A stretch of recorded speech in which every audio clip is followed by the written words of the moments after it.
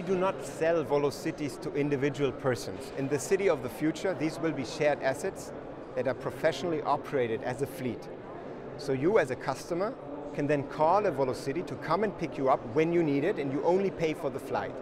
And as I said, with increasing volumes, we can offer these flights at the cost of a taxi today. The market potential for these services is gigantic. Urban mobility is a more than $10 trillion market. It's one of the biggest market potentials out there. Only a fraction of this is already a very meaningful market opportunity. We estimate that by 2035, we can serve a market that has around $300 billion in opportunity, just with air taxis.